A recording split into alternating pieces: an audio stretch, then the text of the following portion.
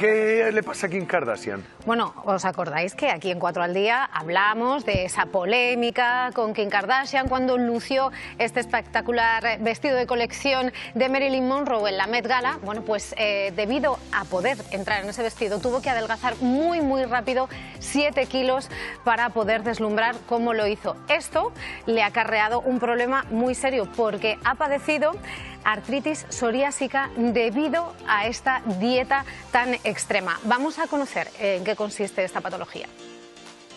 La artritis psoriásica es una inflamación de las articulaciones y produce un dolor bastante molesto. Sabemos que hay una connotación genética, hay una alimentación baja en grasas saludables, también está relacionado con personas que mantienen altos niveles de estrés y de ansiedad. A corto plazo es corregir los malos hábitos que pudieran provocarla, reducir los niveles de estrés, pero también hay medicina paliativa, infiltraciones o medicaciones como por ejemplo los corticoides. Gracias a Rubén y a sus sabios consejos.